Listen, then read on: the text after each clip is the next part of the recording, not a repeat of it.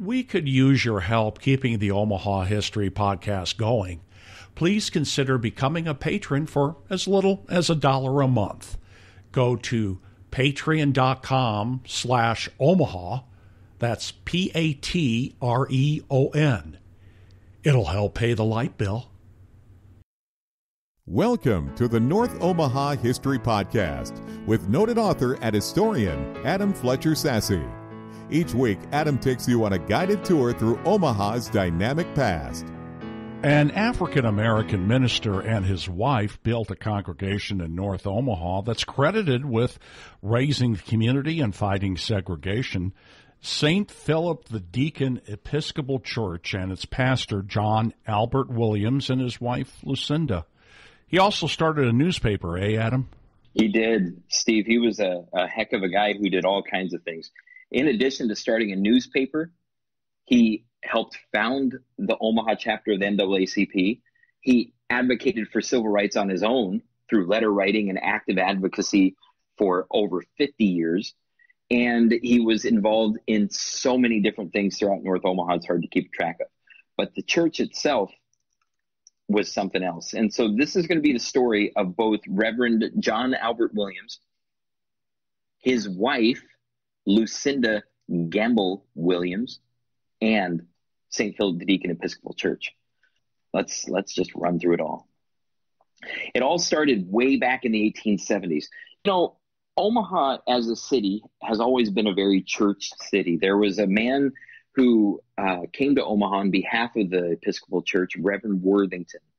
And Worthington himself became the bishop of the Omaha region for the Episcopals and really had a very active role throughout the city. He was a civic leader and all kinds of guided development in the city, guided investment in the city, brought in money from the East, all kinds of different things. And one of the things that he was responsible for was really getting the outreach and the ministry going to African Americans in the city's near North Side neighborhood. This all started in the 1860s and 70s when blacks started moving into Omaha in any significant numbers. As they did that, Reverend Worthington, who was the bishop by then, Bishop Worthington, decided that the near North Side needed an African American minister to serve their Episcopalians that were coming there to really build out a congregation. He chose a young man who came into Omaha and really started serving in St. Barnabas. St. Barnabas Church was down on Florence Boulevard at about California Street. It was near today's East Campus at Creighton University. Reverend Williams was a young man. He was just born in 1866 and came to Omaha in the late 1870s. First to be an assistant at St. Barnabas, and then to open up a congregation. The congregation opened under the guidance of the minister at St. Barnabas, and eventually was turned over to this young man who went ahead and raised the money and developed the relationships and really built out the possibilities of having a ministry right in the near North Side. The church was called St. Philip the Deacon. St. Philip the Deacon was an evangelist who appears in the Acts of the Apostles in the Bible.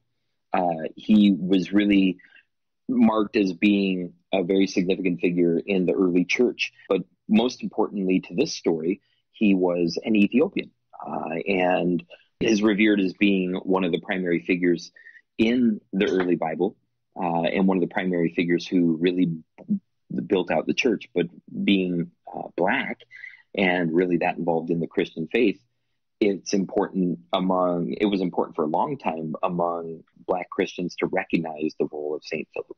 And so they named this church in the near North Side that was being developed for African Americans. They named it St. Philip the Deacon Episcopal Church. Reverend John Albert Williams came to serve the church and actually built it out.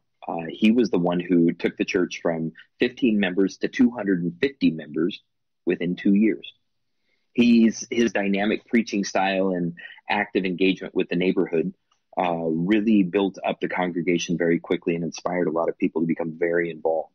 And when he did that, he really stepped out and I think set a premise for black churches in North Omaha from then on in terms of success and that kind of thing. It was a very exciting time and place and lots was going on. Reverend Williams became very, very active throughout the community. He first began writing for a black newspaper called The Enterprise in the 1890s. Now, that was the same time when Reverend Williams got money donated from enough people to have a church built for St. Philip the Deacon, instead of just meeting in some ramshackle shack or trying to put together services here, there, and everywhere. Reverend Williams really got a church basically donated, the money for the church donated from the East Coast, and built an English-style building. It's kind of an English Gothic building. It was rough hewn stone and sat right on North 21st Street between Nicholas and Paul. Today, there's nothing in this space. Physically, there's nothing there, but it's just north of the old Omaha Public Schools warehouse building on Nicholas Street that's part of the Nicholas Street Historic District. Anyways, St. Philip's, the church itself, got going, and then the Reverend himself got very active and started building out the congregation, started developing different things throughout the neighborhood, and really started building up what the church could be. He started his own newspaper, and it was called The Monitor. And while it ran for approximately 20 years, Reverend Williams used it to teach the lessons and really build out the advocacy to the African-American community in North Omaha, as well as to white people who happened to be reading the newspaper.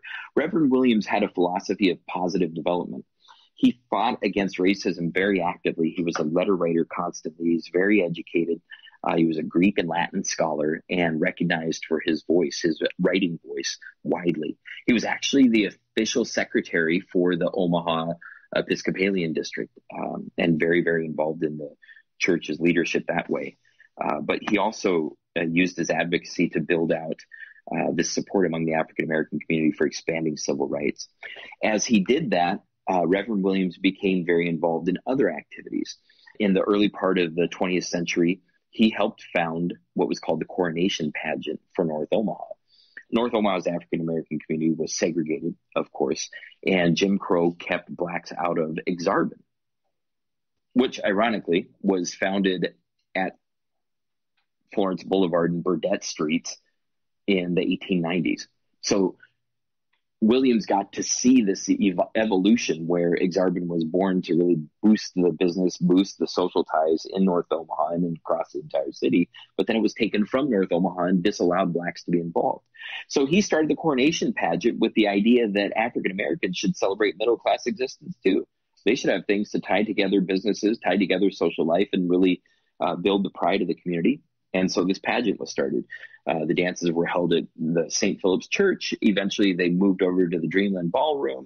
They were held throughout the community eventually. And lots of folks got very, very involved and very, very invested in kind of securing that kind of middle-class identity for blacks in the near North Side community. But Reverend Williams was the one who really started that. In addition to the Monitor, it was also in 1914, right in that same era when the Monitor was born and booming, that Reverend Williams took responsibility for trying to start the NAACP in Omaha. The national organization had started in 1908, and it took a couple of years before they got to Omaha. They had a chapter starter come to the city in 1911 and again in 1914. And Reverend Williams really took it upon himself to get it going. He got a lot of people signed up, but the national office refused Omaha's charter in 1914 and again in 1915 because the Omaha's charter members didn't include enough whites. The whole point of the NAACP was supposed to be blacks and whites working together for African-American civil rights because they recognized the mutual benefit from having everybody involved. Reverend Williams stayed at it, though, and he started the chapter officially in 1919. And it was just in time for the lynching of Will Brown and all the hell that brought on to Omaha. Reverend Williams, working with other North Omaha leaders, including Harrison Pinkett, went and advocated on behalf of Will Brown, but unfortunately their advocacy was for naught, and Will Brown was lynched. After the lynching, the NAACP stayed active, though, and became more popular, not less, and are still going strong today because Reverend Williams founded the organization all the way back in 1919 in Omaha. He stayed on.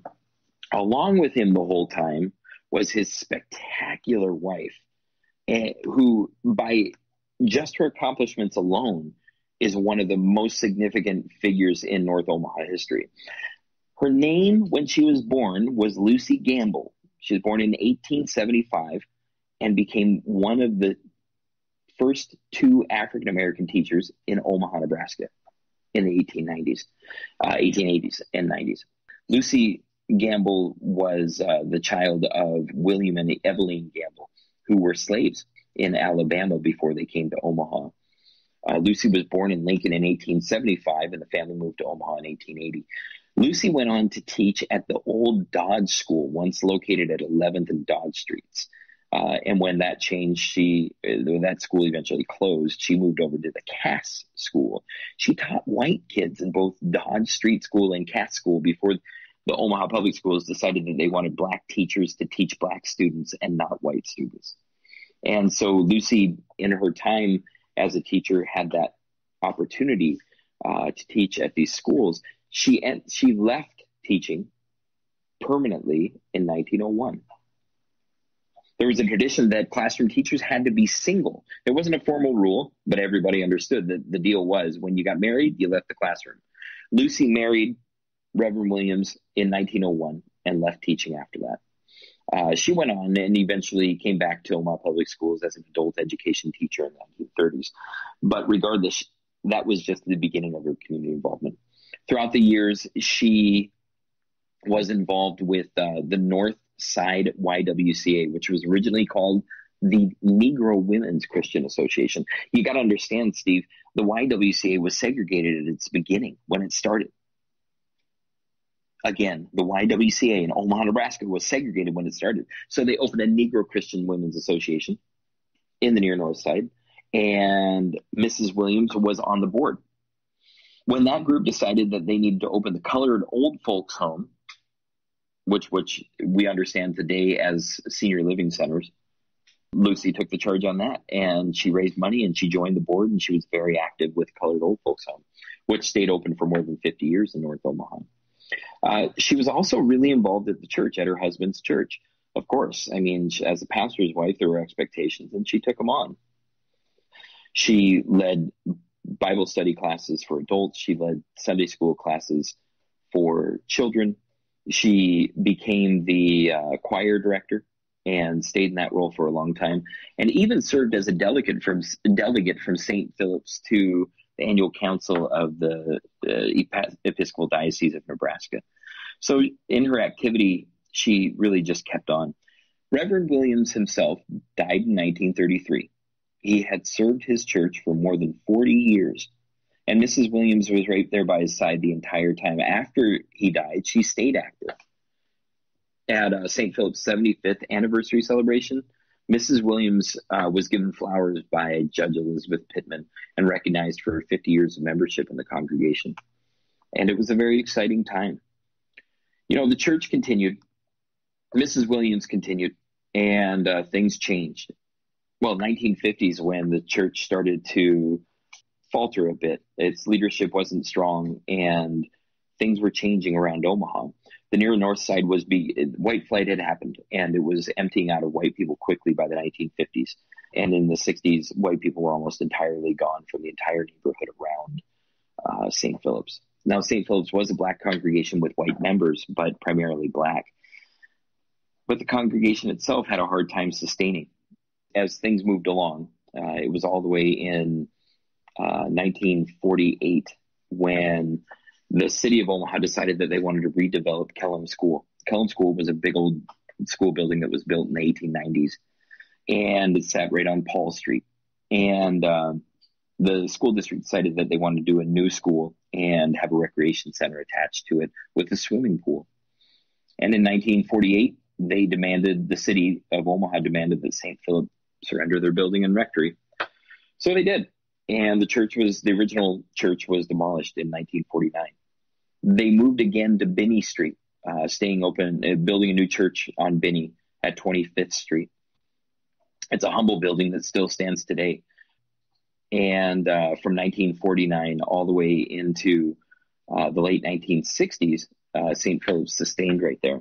But it was the late 60s with new housing laws that removed redlining that really allowed African Americans to move out of the near north side, move out of North Omaha even, and go on. And they left. And St. Philip's began to empty out. During that same time period of the 1960s, there was another Episcopal church, a white Episcopal church located up by Miller Park at 30th and Kansas Avenue, or 30th and Belvedere Boulevard, right at that intersection. That church was called St. John's Episcopal Church. It was an old white congregation that had moved further north and built this beautiful building right in the Belvedere neighborhood. And by the late 1960s, they were experiencing white flight as well. So racial issues were chomping away at both of these Episcopal congregations in North Omaha. And by the late 70s, there was a plan to solve some of the problems for both churches by merging them together. It was 1986 when St. Philip's merged with St. John's. St. Philip's closed its original building, or its fifth building by that point, and moved into St. John's church there at 30th and Belvedere. And today, St. Philip's Episcopal Church continues as part of St. John's, and today the whole church is called the Episcopal Church of the Resurrection, and it goes on. So in addition to those stories, Mrs. Williams stayed on at St. Philip's Church and was very busy and involved and active all the way until she died in 1956. Reverend and Mrs. Williams were buried at Forest Lawn, and you can see their graves there today.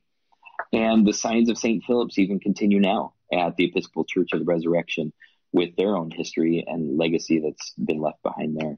So if anybody's interested, you can learn more by visiting NorthOmahaHistory.com. I have biographies on both Reverend and Mrs. Williams, as well as on St. Philip the Deacon, and even the only history of the Omaha chapter of the NAACP that's online. So check it all out today and let me know what you think of this history of St. Philip the Deacon Episcopal Church. Thanks for listening to the North Omaha History Podcast with noted author and historian Adam Fletcher Sassy. Join us next week as Adam takes you on another guided tour through Omaha's dynamic past.